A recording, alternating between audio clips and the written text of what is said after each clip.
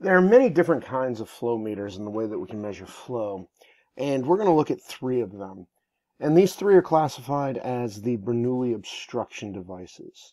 What a Bernoulli obstruction device does is it obstructs the flow, and then it causes a pressure drop across the obstruction that we can measure.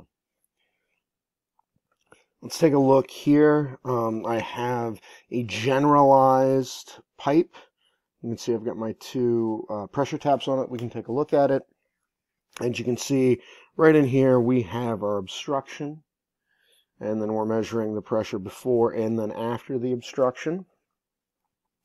And so we do have a pressure drop down across that, as you can see with our dip in our hydraulic grade line. So we make a couple of assumptions when we're dealing with this, and we're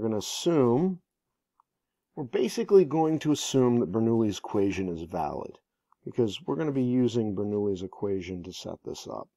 Now, as we're using Bernoulli's equation, obviously one of these assumptions is inviscid, which means there's no friction, which is not real. We'll take care of that later with a constant that'll take care of that.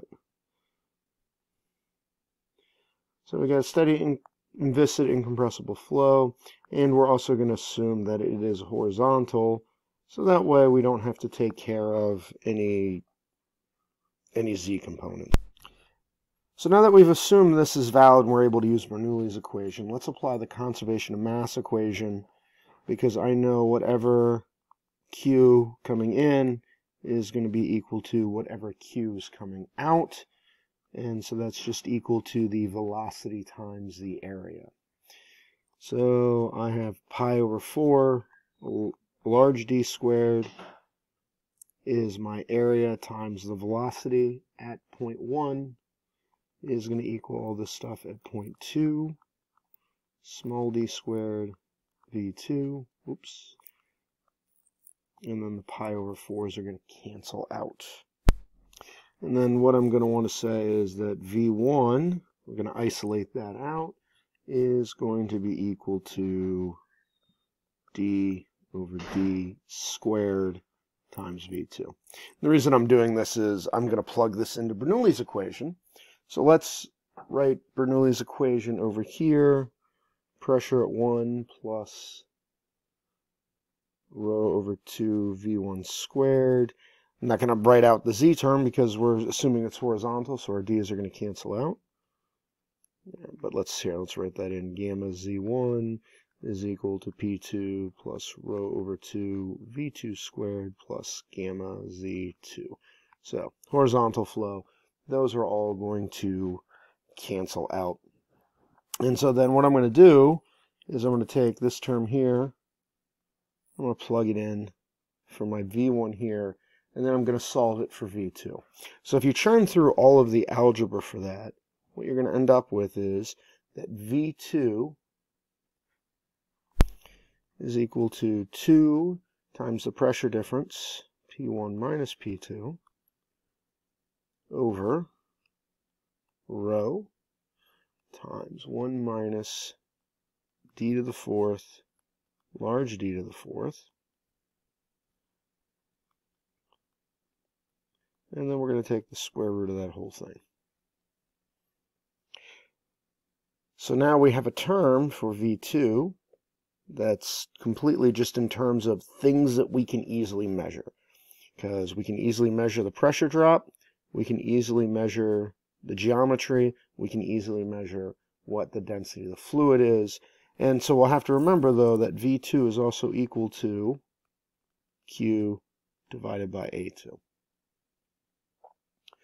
So we can look at this now and can completely get rid of V2, because what I care about and what this is measuring is the flow rate. So we can say that Q2 is equal to A2 times all of the stuff that we just defined.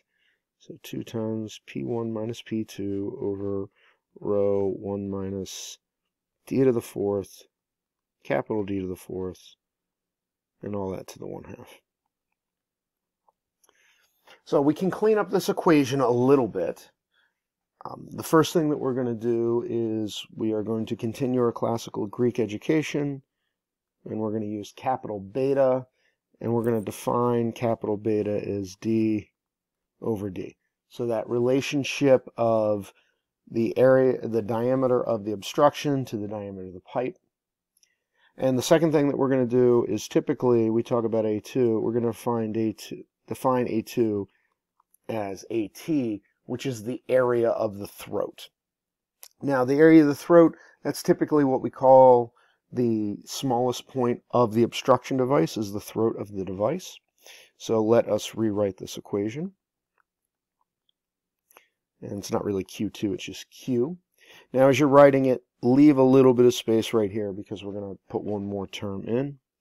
So the area of the throat times 2 times the pressure difference divided by density, 1 minus beta to the 4th, all of that to the 1/2. So that would be the flow rate equation for a perfect device. One that is steady, inviscid, and compressible horizontal. As we know, you're not going to get an inviscid flow in real life. There will be some friction. So what we add is we add C sub D. And so C sub D is what's called a discharge coefficient. And so that takes care of all of the frictional losses and whatnot. That will be given to us by the manufacturer, or we can look up and estimate what it's going to be. So typically what will happen is, if you have a device where we're using an obstruction flow meter, it really may not be in this whole form. It may be in the form of a number times whatever pressure difference that you measure. Because the company, when they set it up, they're going to know what their discharge coefficient is, their area of the throat. They're probably going to know what fluid that you're using, or the fluid might be, the density might be left in there. They're going to know what beta is. So really the only unknown is pressure difference. So they just take everything and jam it all into one constant. And then you just measure the pressure difference and go, okay, this is what it is. So let's take a look at the 3 major classifications of devices. And we're going to start with a thin plate orifice. This is the cheapest of all of the Bernoulli obstruction devices, but you also have the most head loss. And the reason it's cheapest, it's basically just a piece of sheet metal that you're punching a hole into. And as you can see, here it is, just a sheet metal with a hole. We can look at the discharge coefficients. Why does it cause a lot of head loss? Well, the stuff that's coming through here is fine, but then you get fluid that jams and just smacks right along the front there, and so then it's got to find its way through. You've got large areas right here where you're going to get a small vacuum, which is going to cause the flow to kind of bend back through.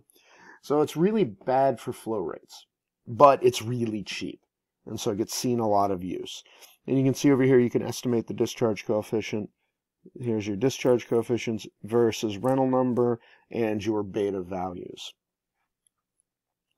So if we want to step up a little bit from that, we have the flow nozzle. Now the flow nozzle is a nice compromise. It's typically a piece of shaped sheet metal, and it directs the flow a little bit better. It comes out as a nozzle a little bit more to kind of help with that flow coming around the side. It helps direct the flow a little bit better because of the chamfers. You still have spaces where the flow is going to bash in here. You're still going to have flow coming around the side, but it's a much better, much less impactful device than the flat plate orifice. Since it directs the flow better, but it also costs more money. So the last one we have is a Venturi tube. And if you rotate this around the center line, you'll see you get this kind of neat little cone thing. This is the shape of a wind tunnel, just as an aside. So wind tunnels use the Venturi tube. And the Venturi tube will impact the flow the least, but of course, it's going to cost the most amount of money. And so as you can see through this tube, it opens up and expands, so there's no losses on the backside. You're going to get a little bit when it hits there, but for the most part, it's really made to direct the flow as easily as possible, with the fewest losses as possible. And then here we go. This would be the curve to calculate out the discharge coefficient with the Venturi tube.